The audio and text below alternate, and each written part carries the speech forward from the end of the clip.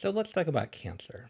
What is cancer? It's a problem of cell growth and division. Now, growth is a misleading term because when cells grow, really they grow and divide. And so when we talk about division, we have to talk about cells being in a phase of the cell cycle. And so hopefully you recall things like the different phases of the cell cycle. So we've got cells that are in G1.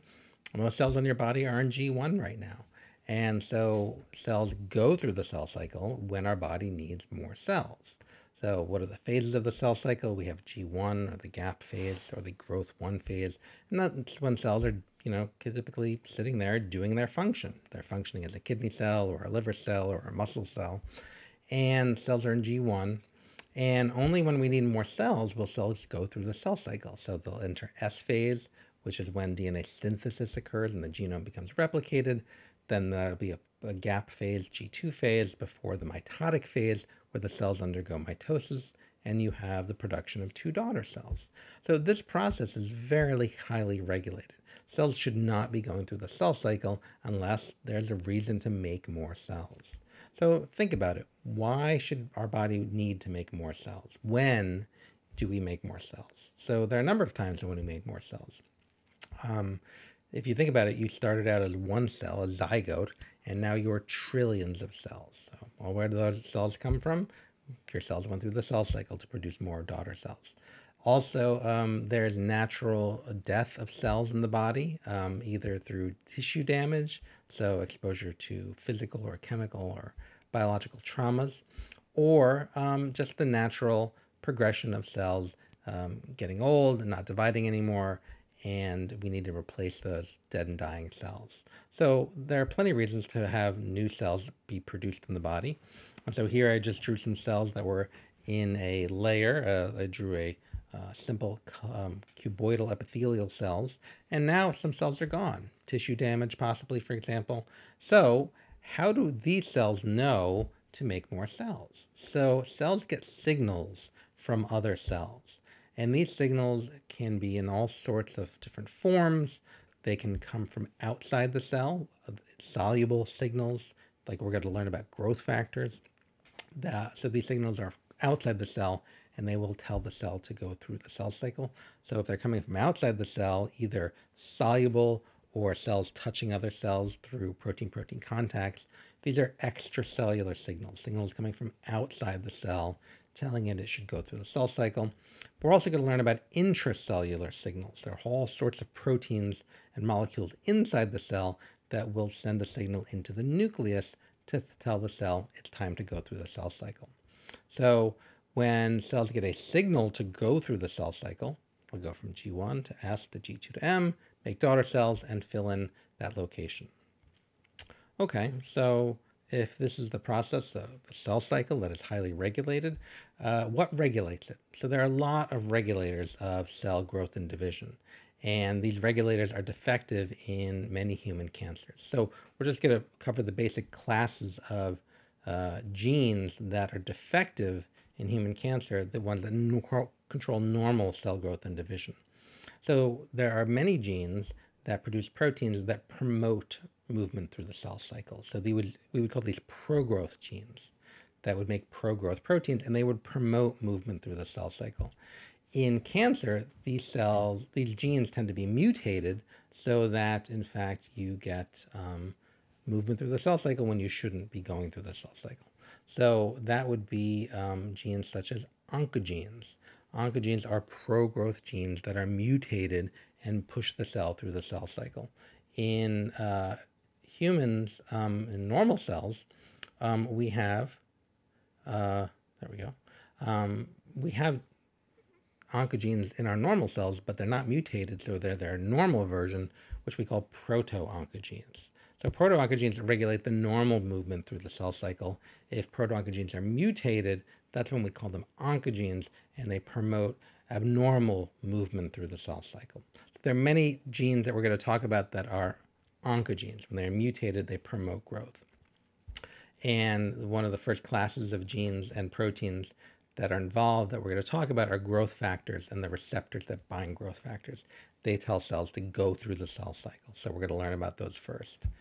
There's a whole class of genes and proteins that prevent movement through the cell cycle. So you would say these are anti-growth genes that make anti-growth proteins, and people most commonly know these as tumor suppressor genes. So they stop a movement through the cell cycle. And we're going to learn many genes that make proteins that when they are active, they prevent movement through the cell cycle, prevent cellular division.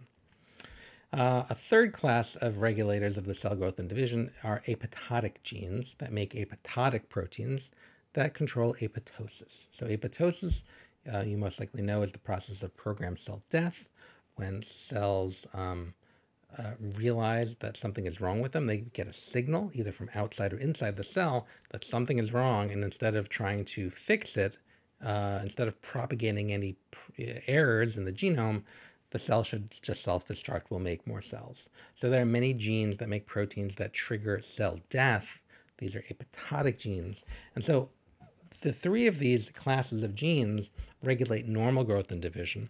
And in cancer cells, most cancer cells have mutations in these classes of genes. So cells are growing through the cell cycle uncontrollably. They're not dying, and they're causing organ tissue damage, failure, death. So keep those classes of genes in mind as we talk about and learn all sorts of different genes and proteins. So let's say mutations occur in one or two of these genes that we just talked about, either pro-growth genes or anti-growth genes. And the mutation occurs in that little cell with a red dot, and it mutates in one or two of these important cell regulatory genes. Is that cancer? Typically, it's not cancer, but these cells will go through the cell cycle and have a little bit of advantage over their neighboring cells. So you have more of these cells. They go through the cell cycle more frequently, but they still function. They still look normal under the microscope, but there's just more of them. So they might produce like a benign, small benign growth.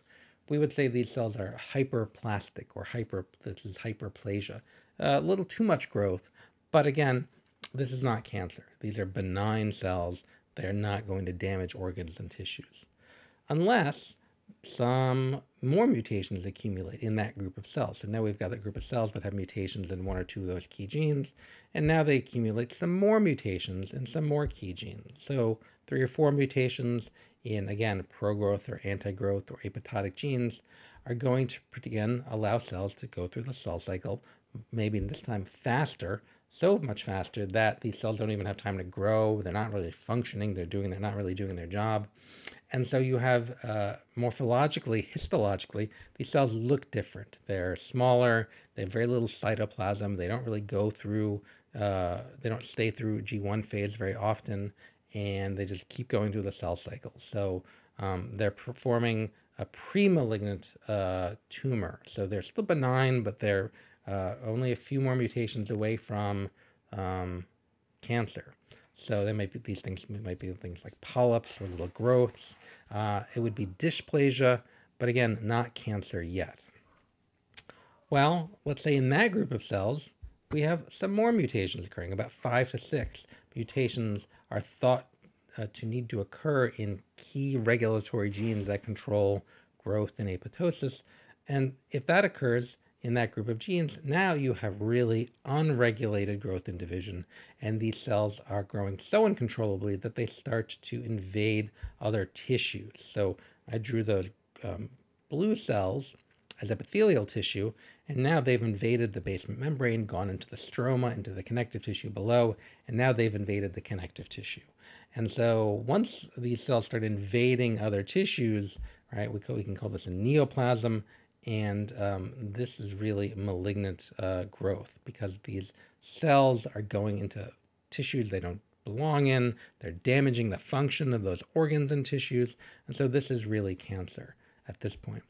It is quite possible that these cells can actually enter the circulatory system through blood vessels in this organ and travel and colonize distant sites in the body. So you have the primary site of the organ, of the cancer, so that's where the cancer originated, and some cancers are very metastatic. When they get into the bloodstream after they've accumulated many of these mutations, they can travel to other sites of the body, the lung, the liver especially, and implant there and then grow in that organ and tissue, that secondary site, and damage that organ and damage those tissues. So when you're thinking about cancer, I just want you to think about the cell cycle, and we'll talk about how it's regulated. We'll learn many different categories of genes. Just think about, are these genes promoting the cell cycle or stopping the cell cycle or involved in cell death? And then think about the fact that you need a number of mutations to occur for the cell to really become cancerous.